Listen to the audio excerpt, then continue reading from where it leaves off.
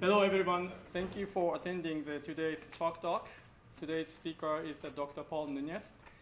And I'm Makoto Miyakoshi from the Institute for Neural Computation, SWAT Center for Computational Neuroscience. Dr. Paul Nunez is an emeritus professor of biomedical engineering at Tulane University. Today, he will talk about the brains as complex systems, multi-scale source of EEG, genuine, equivalent, and representative.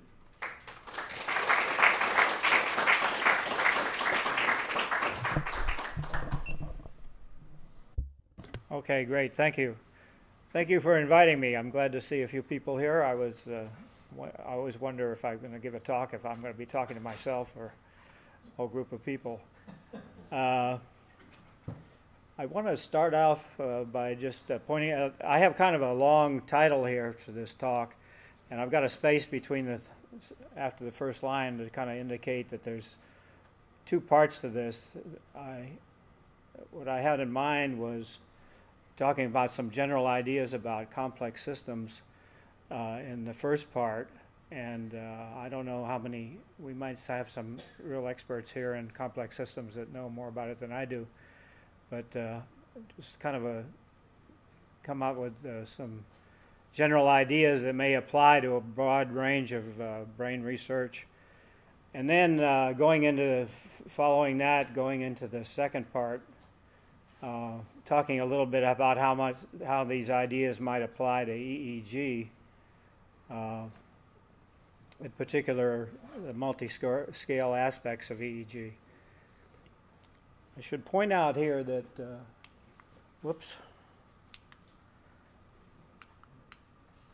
see that little Z there? My last name ends in Z, not S, because as far as I know, I don't have any close relatives that are politicians. Just point that out.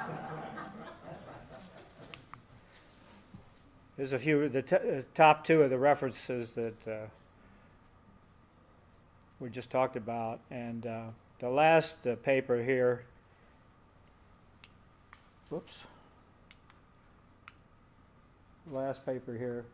is a review paper, and I just want to say a couple of words about what motivated this paper.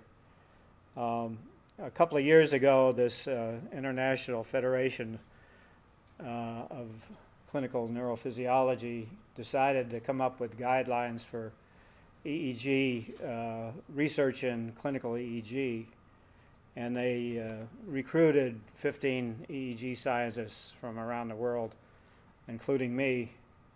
And so we had to come up with these guidelines. We had a lot of emails going back and forth for 6 months or a year or so, and there were a lot of disagreements among this group of people about what should be put in there.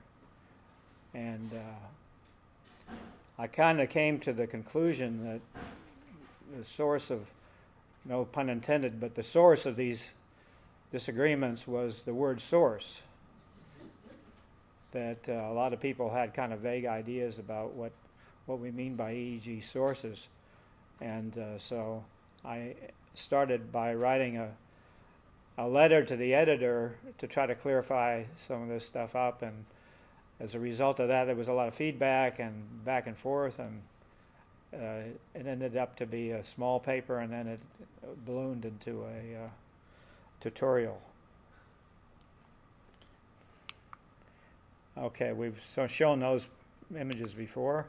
This is not my book. It's a book by this, edited by this mathematician at Caltech. But I just put it in here to kind of, it's a nice picture, but illustrate the idea that a lot of the work on complex systems has a lot to do with multi-scale dynamics, either theoretical or experimental work at different spatial scales. And over the past 20 or 30 years, complex systems has been studied by a lot of people, and the idea here is to say something general about these systems that may give us some guesses or some conjectures about what might happen in the brain in various situations. So taking brain complexity seriously. A long time ago, I was in a bar and I struck up a conversation with this old guy, and he told me things should be kept as simple as possible, but not simpler. Actually, it wasn't really Einstein. It was just somebody pretending to be Einstein. So normally in science, we go from step A to step B, take little steps and build on what people have done before, and I'm not arguing against that by any means. But this little diagram here is a kind of a philosophical explanation or a philosophical proposal, which says that maybe it's useful to assume that the brains are complex systems, and then that may lead to some speculations about what we should be seeing in the brain, and then we can check those speculations against existing neuroscience and see if it seems to make sense that this is an idea, or these are ideas to pursue, and if so, we might say that those ideas then are brain friendly. If they're not brain friendly, we could go back and make different speculations. So that's kind of the basis for some of the ideas I want to present. Here's some example complex systems. The one I like as brain metaphors is the social systems, because if you use a social system as a metaphor for what you think is going on, everybody can understand. Everybody has a good idea of what social systems are like, so you have a good. It makes a nice metaphor. Whereas if you use something like spin glasses or holograms or other physical systems that might be similar in some ways, the trouble is your audience doesn't know what a spin glass is, then it doesn't help very much. Okay, this Seth Lloyd is a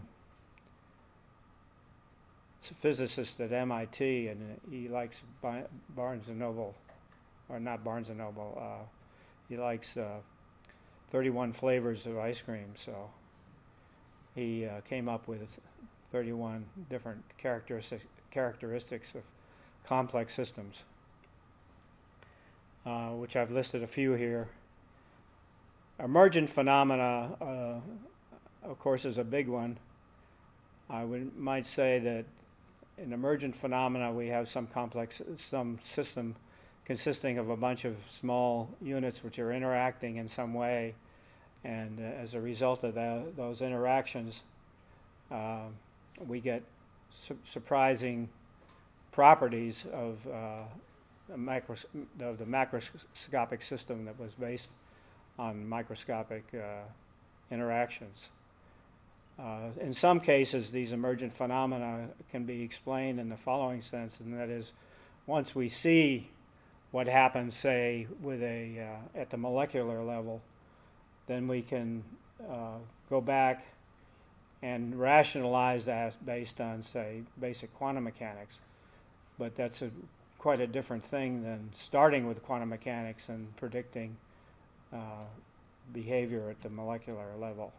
In other cases, and probably the most dramatic one is consciousness itself, we can say that we can postulate that consciousness emerges from complex systems, but if we can't go backwards and come up with some sort of narrative as how that might have occurred. And the last one here, I particularly like in the case of brain implications, is simple behavior can change abruptly into complicated behavior and back again. Here are some common features of complex systems. And the second one, non-local interactions. I've hyphenated the word non-local here because physicists use the word non-local without the hyphen to indicate faster than light information transfer. And this is something I mean different. I mean, a non-local interaction, and just means that, for example, if I send an email from here to London, it affects only what happens in London and not anything in between here in London. And of course, all networks of all different kinds are inherently non-local.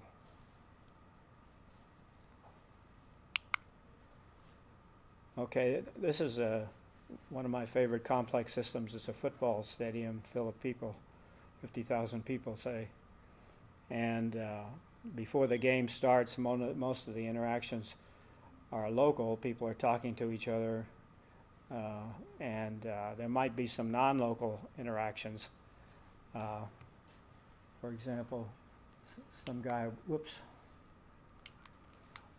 with a cell phone here is talking with somebody in a cell phone over there. That would be a non-local interaction.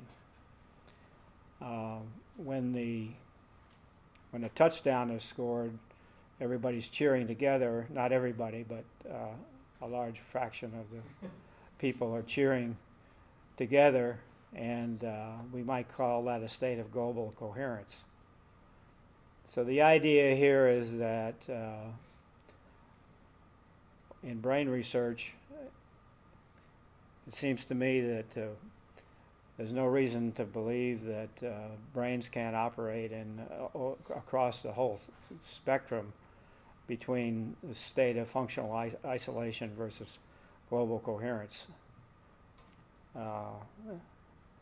And I think that kind of metaphor gives us, is one of those guesses or one of those speculations can be that this has a lot to do with, for example, mental diseases of various kinds. Fairly recently, or relatively recently, I think MRI has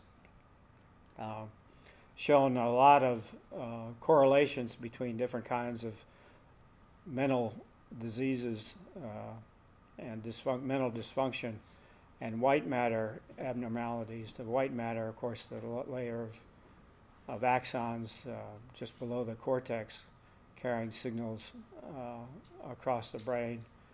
In other words, non-local interactions between different parts of the brain. And the timing of those axon signals is affected by the myelination, brain myelination, of course.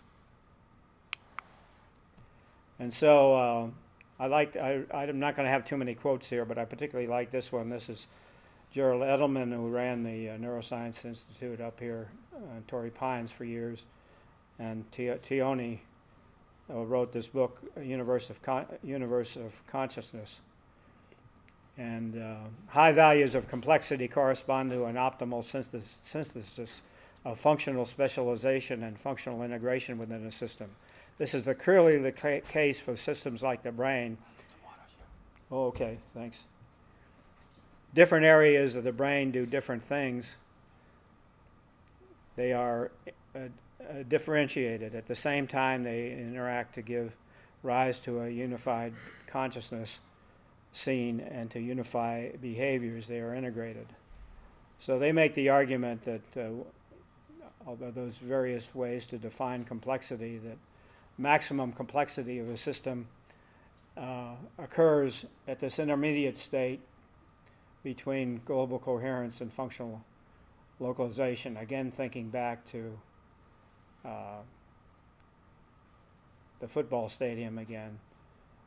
The maximum complexity of the football fans in this view then occurs not when everybody's all yelling together and not when people are just having isolated conversations, but somewhere in the middle when both are happening at the same time.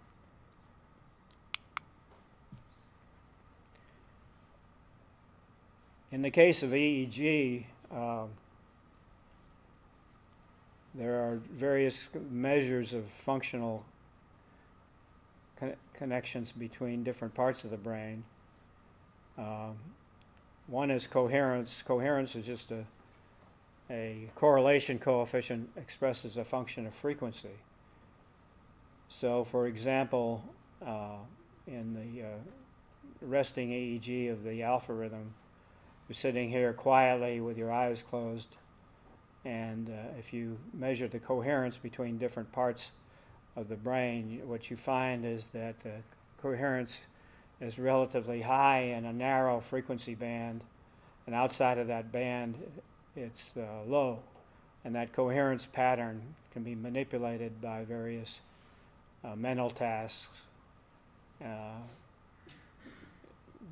which coherence in some bands can go up and coherence in other bands can go down, sort of indicating that there's some network activity that's being enhanced by whatever mental activity is taking place, and other things are going on in other frequency bands. Another one, a different kind of measure of functional connections between different parts of the brain is covariance, which is a function of time delay. So point A in the cortex can be connected to point B, but only after a time delay. And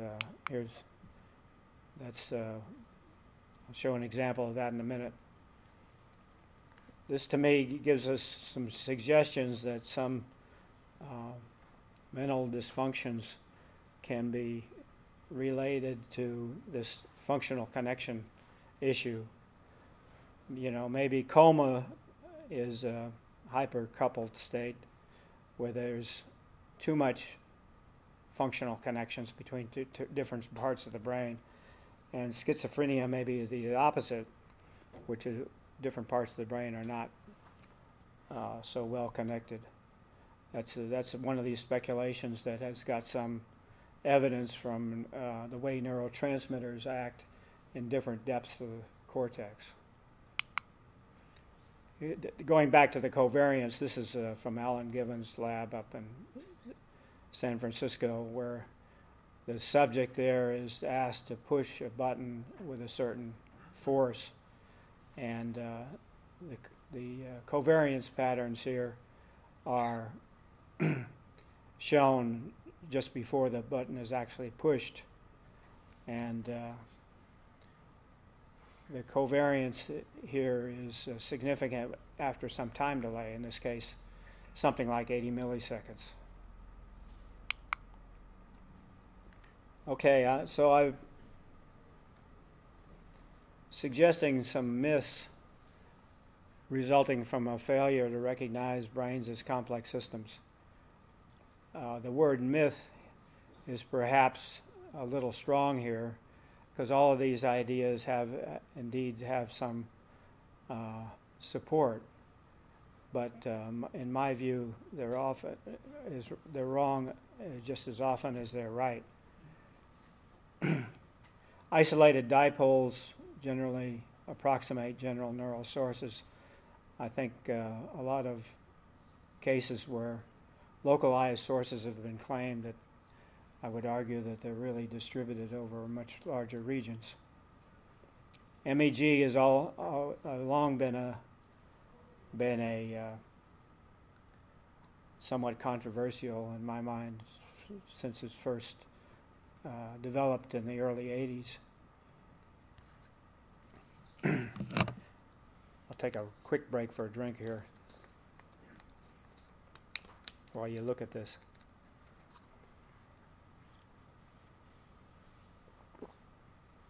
When I first got interested in this, I was very interested in the alpha rhythm, which is, again, this rhythm that nearly everybody produces when they're just sitting there quietly, because I came into the field and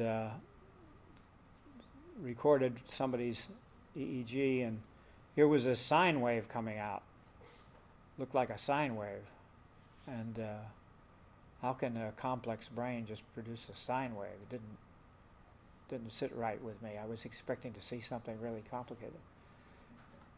Well, as it turns out, the alpha rhythm is pretty complicated. But when you just record it from the scalp and you don't do any processing of the data, it does look like something very simple, and this led to a lot of people thought that the alpha rhythm was just an idling rhythm, whereas now we know that different parts of the alpha band do different things. Some parts are coherent over large regions, and other parts are not coherent. They're incoherent. And some parts of this band is affected by mental activity in different ways than other parts of the band. And so the whole story is a lot more complicated than one might think in the beginning. Now, in the case of EEG, we have some information in which we can, from basic stuff, that we can make use of. The first one is volume conduction. That is, if we have some sources here, those sources are current sources. The units are microamps per micrometer, for example, current per unit volume. If we have some behavior of those sources, we can calculate the potential in the tissue from this equation. This is Poisson's equation. The sigma up there is the conductivity of tissue, and this equation is very valuable, even whether we can solve it or not, because it gives us some guidelines in how we can relate the potentials phi to the sources S. The question of one question that comes up: some aspects of brain science or EEG science are sensitive to the accuracy of these solutions, which can be a problem, for example, in source localization, mainly because the sigma that I've written here as a scalar, which is for tissue that is isotropic. In fact, tissue is anisotropic, and so this is really a tensor quantity.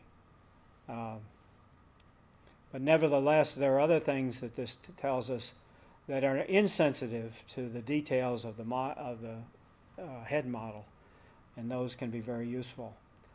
I'll just mention one right off the bat here, and that is that if you have a localized source in the cortex that occupies something like several square millimeters or less, you can, from this equation, you can estimate what the ratio of the magnitude of scalp potential is to cortical potential. And that estimate is insensitive to details about the volume conductor.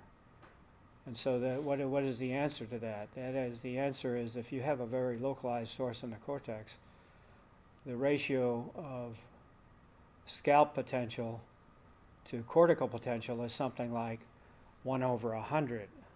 It's 2 orders of magnitude smaller. In other words, if you have 100 microvolts on the cortex, you get about 1 microvolt on the scalp. And this is consistent with the kind of the neurosurgeon's rule of thumb, which says that you need something like 6 to 10 square centimeters of synchronous sources in the cortex before you can even measure anything on the scalp. So, and again, that estimate is pretty reliable and insensitive to the details of the head model. Now, the dynamics of this system is a whole another story. The sources S can be modeled by various mathematical methods, which are the fancy R there. It just indicates a whole bunch of different mathematical operators that have been applied in various cases and they've been applied at the small scale. The S here, if you make these discrete sources at the synaptic level, there'd be about 10 to the 14th total current sources in the cortex. And what you get from these various models are local sources, extended networks, limit cycles, traveling waves, standing waves, chaos. Depending upon the model, you can get all these different phenomena. And that suggested to me what I call the 5-beer theory. 5-beer theory means you have to have 5 beers before you take it seriously. There are various levels of confidence in these different kinds of models. And what this suggests is that any mathematics that happens inside the brain, happens outside the brain, can potentially happen inside the brain.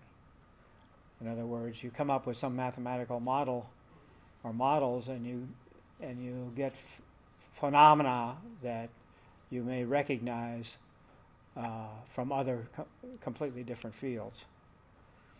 Perhaps the most famous of these models in relation to EEG is the Wilson-Cowan model, which was developed around 1972. They actually came here to UCSD and gave a talk on this topic. In the last few years, my colleagues and I at UC Irvine have gone through this model and tried to update it and correct it a little bit, make it a little more physiologically realistic.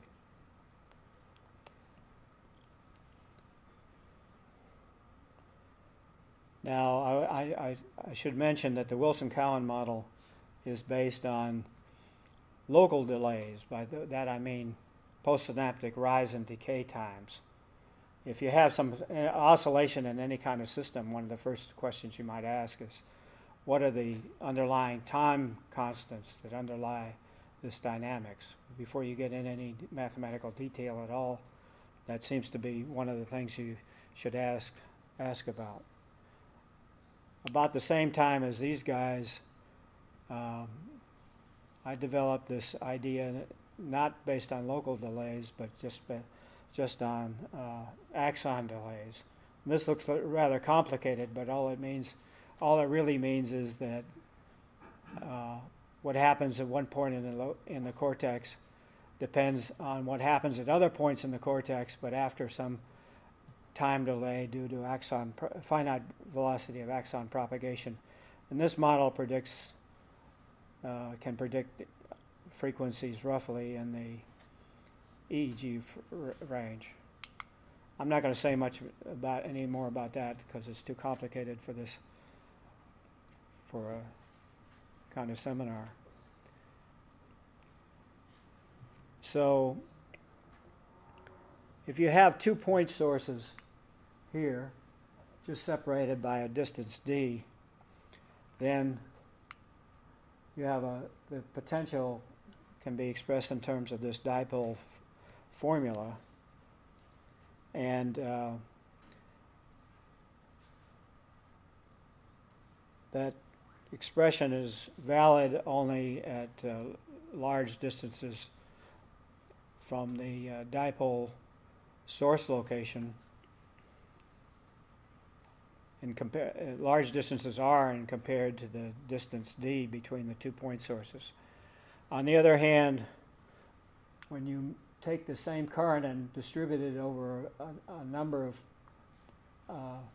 point sources and sinks, you can express the potential with the same solution, except that instead of using this d here, you use a smaller d as this formula. And so what this basically means is that the large potentials that we record on the scalp are dependent upon the separation across the cortex of the sources and sinks. If the sources and sinks could become too mixed, then this D with a D bar goes to zero, electrophysiologists call this a closed field. So the implication for this, for example, is that you can have a lot of activity in a local region of cortex and get very little signal if the sources are mixed. So in studies, for example, that try to combine fMRI, for example, and EEG, you're going to have a lot of activity measured with blood flow or metabolic activity in the case of PET, and it doesn't necessarily mean that it's going to match what you get from your EEG signal. And okay, so here, because of the fact that at the synaptic level you have 10 to the 14th sources of EEG at the micro level, it's convenient to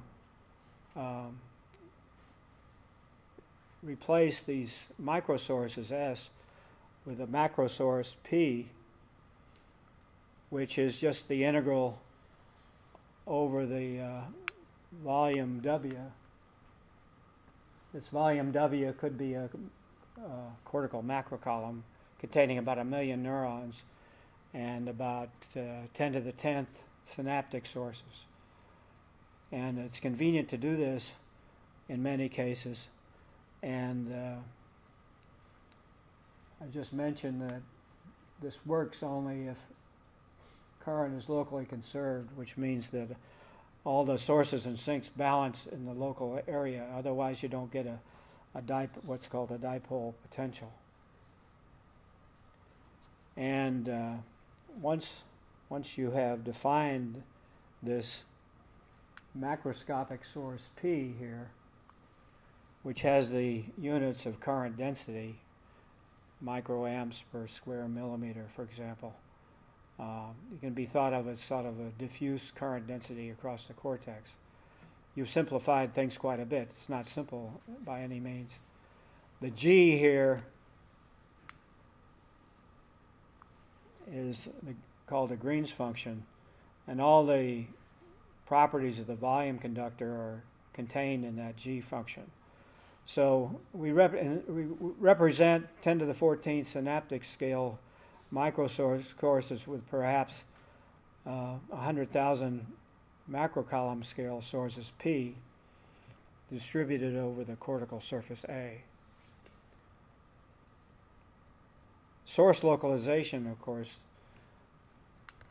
basically involves starting with a measured potential V on the scalp and using some model G and integrating that into the macro source P and trying to solve this equation. This equation has no unique solutions, so in order to do source localization, you need other information, which are called the constraints. This just illustrates the idea that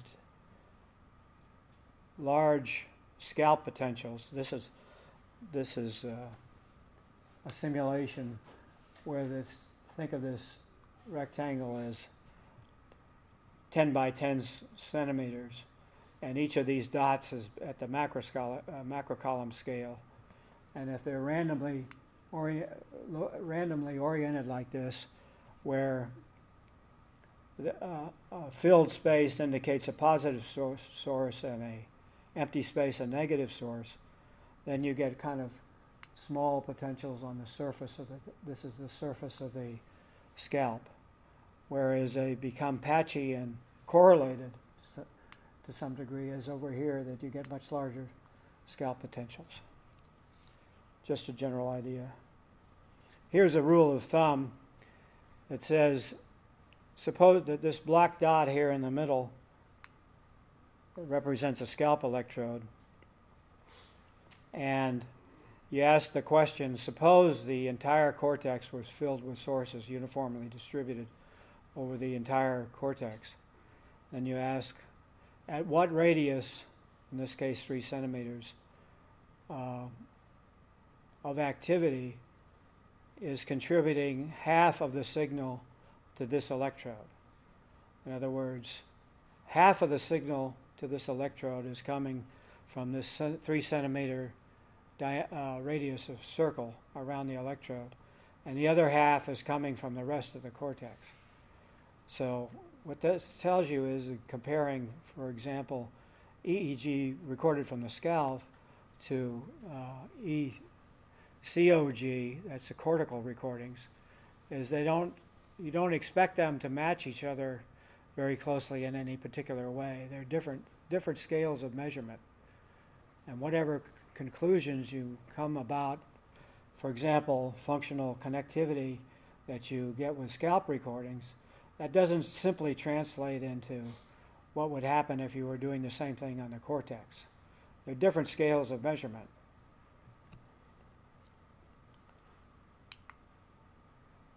Let me just go a little further with this.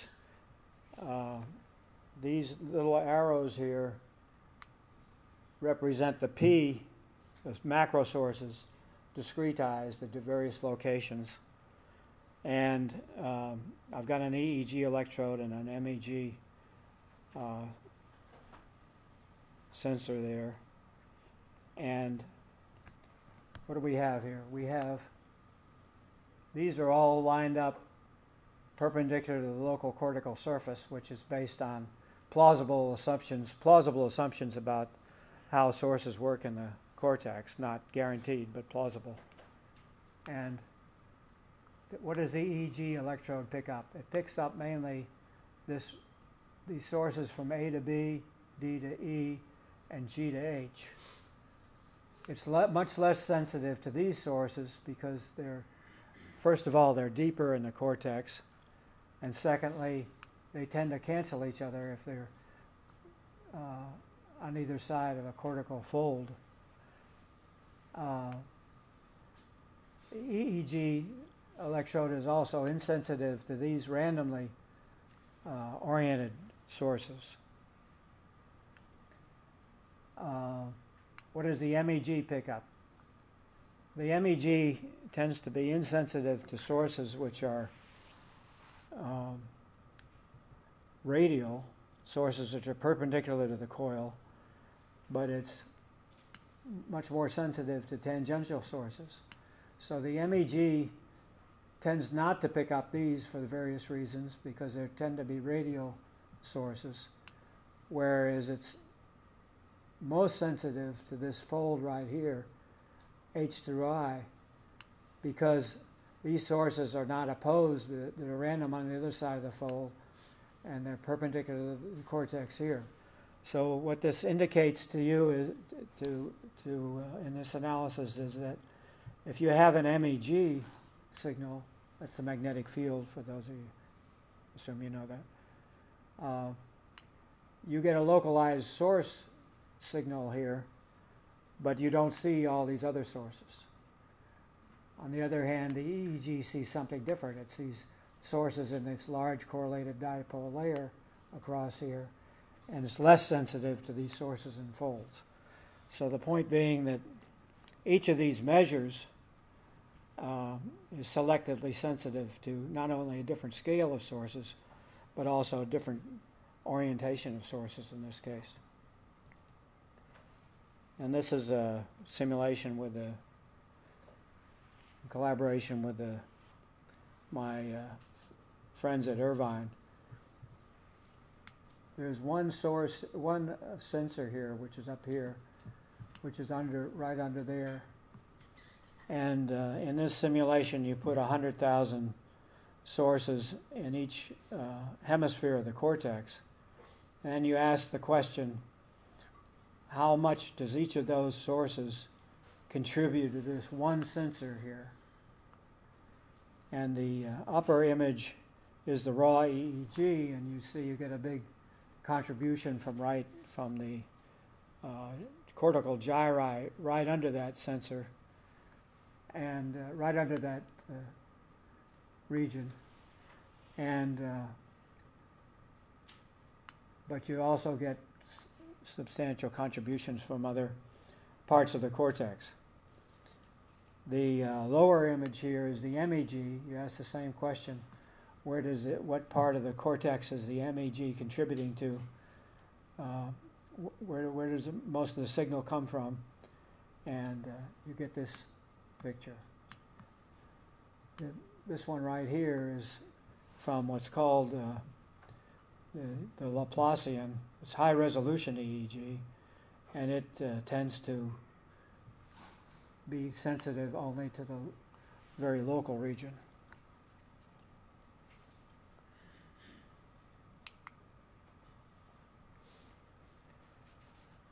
So I come up with this conclusion. If brains are complex systems, measures of brain activity, and I put those in quotes because the word activity is sometimes used kind of loosely, because activity could be different kinds of activity that don't have to agree with each other. You could have electrical activity doesn't have to agree with blood flow activity or metabolic activity. There are different kinds of activity. But anyway, measures of activity should generally be expected to be sensitive to the measured quantity, whether you're measuring these different things. Time scale, as in time averaged evoked potentials, and spatial scale, whether you're measuring with local field potentials, that's LEP, is local field potentials, Laplacian, which is high resolution EEG, or unprocessed EEG. And so functional connectivity, which seems to me clearly very important in brain science, cannot just be interpreted in absolute terms. And I have an analogy to the local systems, to social systems here. If you measure the functional connectivity in some way between San Diego and some other city, you can think of functional connectivity in terms of by getting some measure of the entire population of those cities, or you can take individual neighborhoods, let's say we're talking about functional connectivity in terms of blood sugar level of people in each location. It's going to be very different, or it could be very different depending on the scale of the measurement. Whether you're talking about the whole city, averages over the whole city, or whether you're talking about just particular neighborhoods or individual persons. This is kind of obvious, I guess, but it's worth remembering.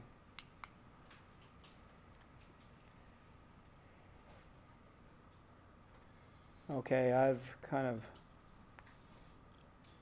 said all this. I do want to just read this bottom part here. Measures at large scales are not simply poorly resolved representations of the underlying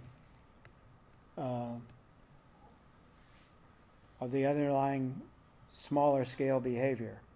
Rather, different scales offer parallel and complementary views of brain dynamics, consistent with the nested hierarchy of brain structure. Okay, that's a good place to stop. I've got a lot of other slides related to potential questions, but I'd like to end there and leave room for discussion if we have any. Thank you.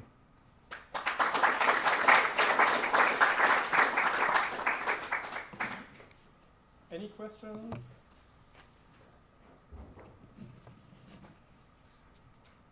Okay.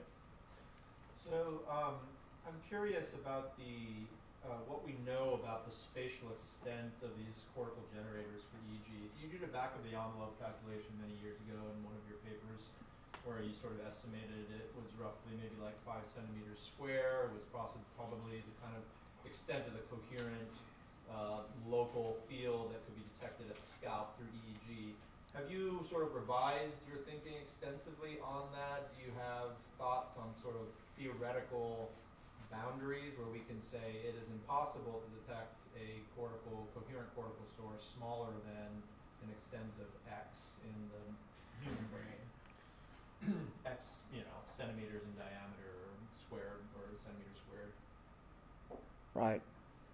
Well, I haven't revised it for the most part, but I would say that when you get in, if you're talking about average evoked potentials, if you're going to time average something, then it's a little unclear as to how good your resolution could be, because then it depends upon the stationarity of the background signal and a number of things that are kind of hard to predict. So, of course, maybe the best old example is the brainstem evoked potential, brainstem auditory evoked potential, which involves averages over thousands of blips. But that particular potential generator or generators seems to be stationary over time, so that you can, in theory, if it's stationary, then you can drive this signal-to-noise ratio to infinity, basically, by just taking longer averages. So let's assume the single measurement vector type of approach, not averaging. I have essentially a sample of data from n channels. I guess, and I don't know if you don't have an exact number, that's totally fine. I'm just curious, where the sort of theoretical models have evolved over the years to give us some kind of hard boundaries theoretically below. We think that we can get centimeter scale reconstruction with sort of sparse reconstruction methods, but it's possible theoretically you could do, and I'm talking about single trial, single measurement. Is it possible you could do a millimeter in theory with the right kind of signal processing, or are we hitting some biological or physics constraint that is, it's not, that the math isn't the signal processing isn't going to get us any further? Well, yeah, as far as I can see, I don't see any reason to think that you can pick out sources that are at the millimeter scale from just be based on the following, and that is, suppose I have a layer here, just an infinite conductive medium, homogeneous, very simple, and just the distance between the top of the cortex and the scalp is several centimeters, a centimeter or two, and just looking at that distance, there's limitations as to what you can get, and that's independent of the volume conductor model. And then you put the skull in there, and it becomes even worse because of the smearing effect of the skull. So even if, what's happened, for example, in the modeling is, we used to think that this conductivity ratio of skull to brain was 1/80. That was the original papers. And there's better work now showing that ratio is more like 1/40 or 1/20. But that doesn't change this argument at all that I've made, because the distance effect is still in there.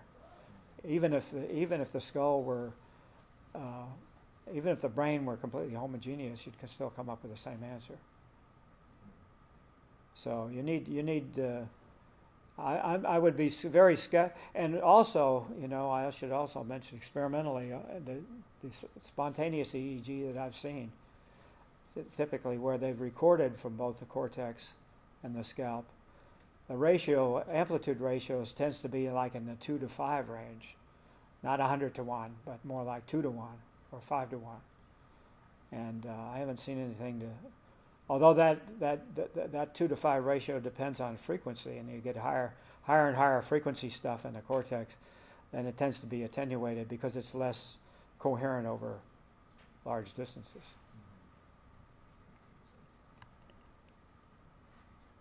How do you square that 5 to 1? You earlier mentioned 100 to 1. Yeah.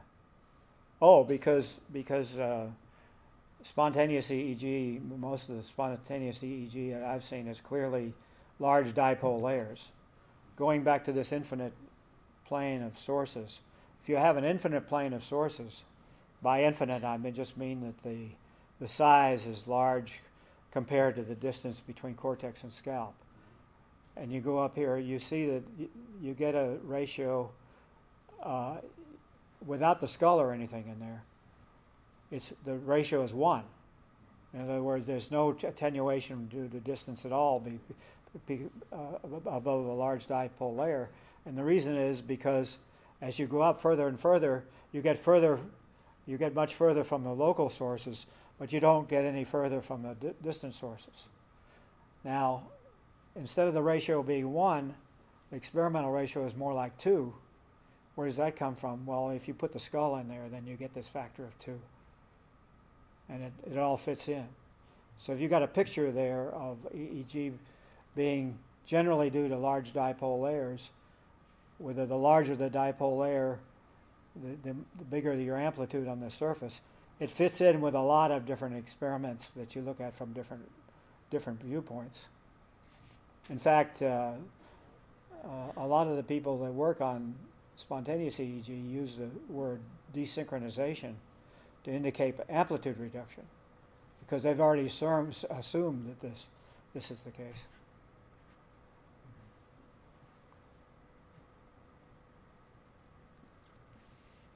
All right, please. What are your thoughts on the idea? Can you speak up? What are your thoughts on the idea that the sequestration of ions might lead to monopolar sources of electric field? Well, if you have I'm not sure I understand the question, but if you have a distribution of sources, then it's generally you have to include monopolar contributions to those sources.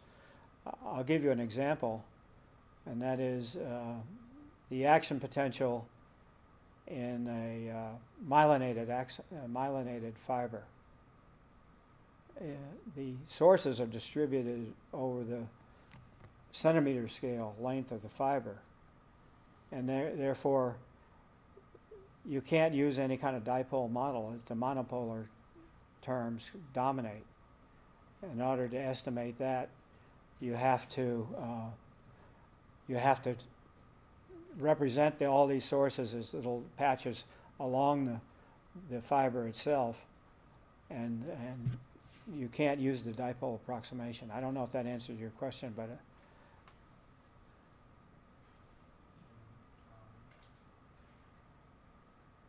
How would you say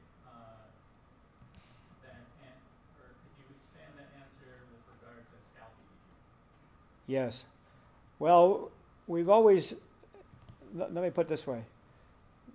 When I first got into the field, there was this question of whether synaptic sources or action potential sources are the main contributors to EEG.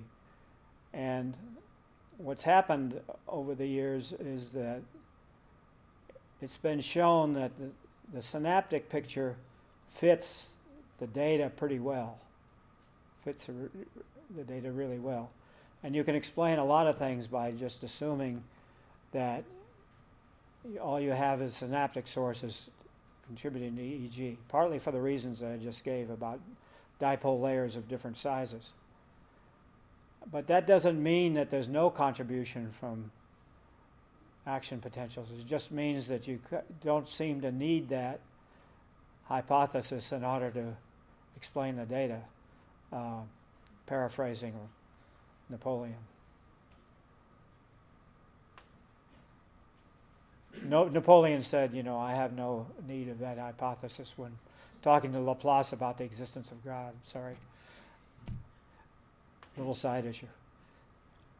Hey, Paul, I was wondering about your current views on the algorithm.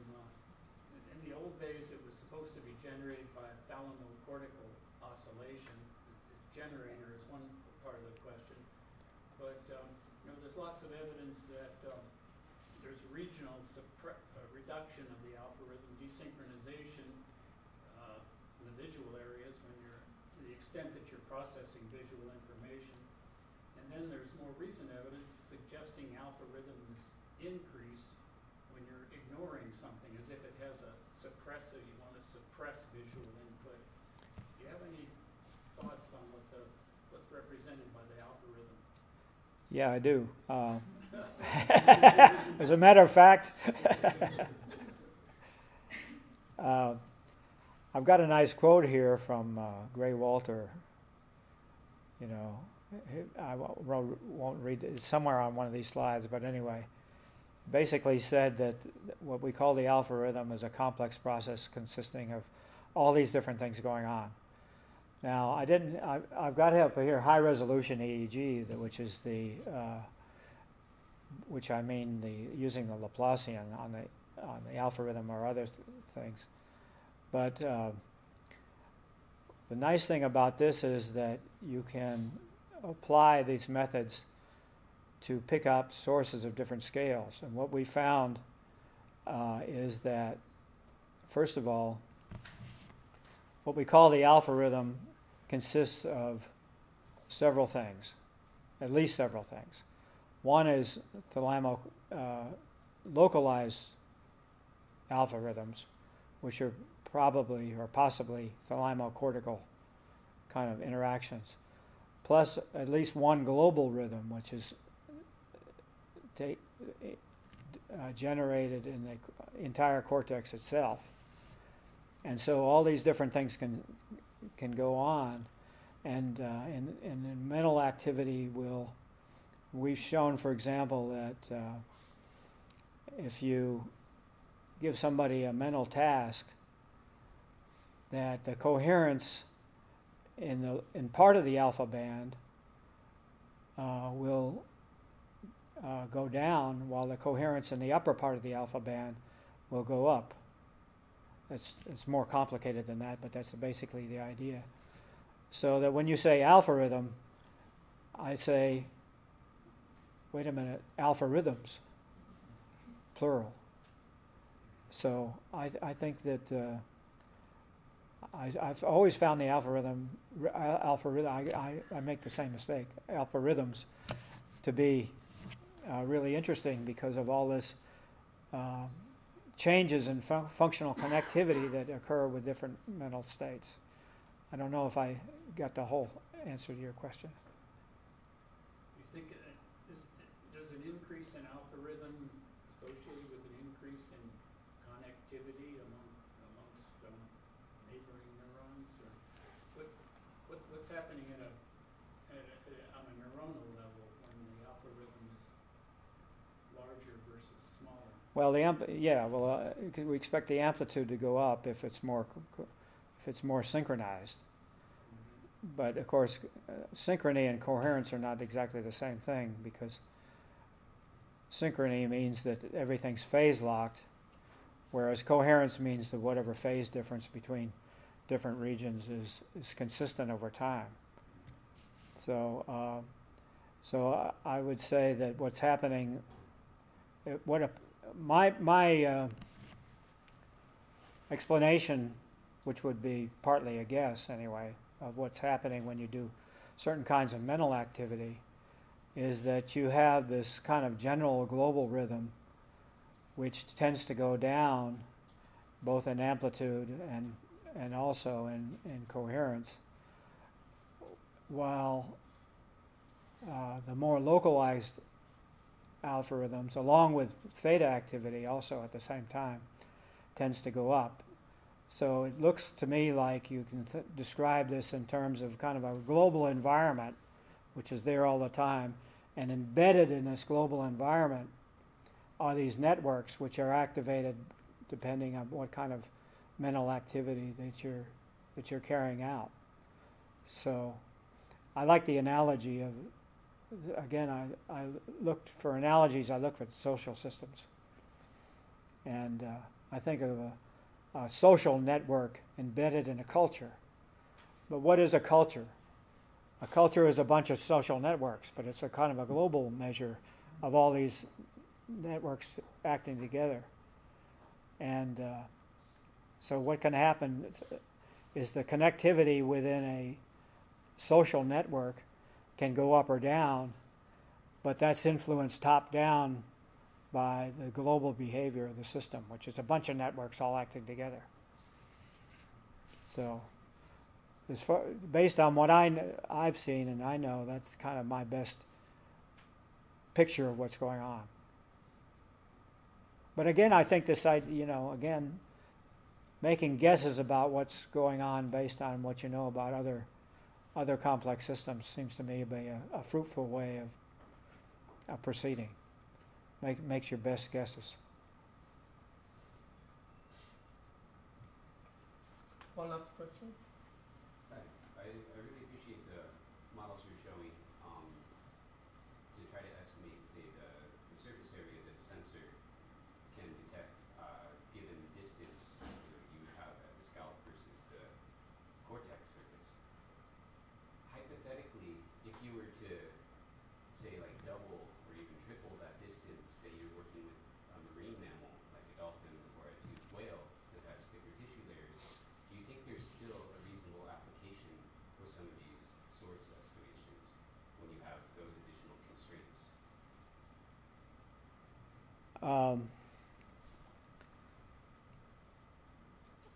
Well, it's a matter of what you're trying to get at, I guess. I've never been a fan of source localization because it didn't seem to fit with the data that I've seen. It doesn't mean that it can't ever be done, and I suspect that these source localization algorithms, in a lot of cases, are able to find the centers of distributed activity. Now that can be very valuable if you're a surgeon and you're trying to figure out where to implant an electrode array in the cortex. Then you do a source localization. You find out what I would call a representative source rather than a genuine source. A representative source of this spatially distributed activity. And then you say, okay, well, I'm going to center my cortical electrode array on that center, knowing full well that this is not really localized. And I think in the case of, if you're going to do this in a dolphin, maybe the same kind of philosophy would hold.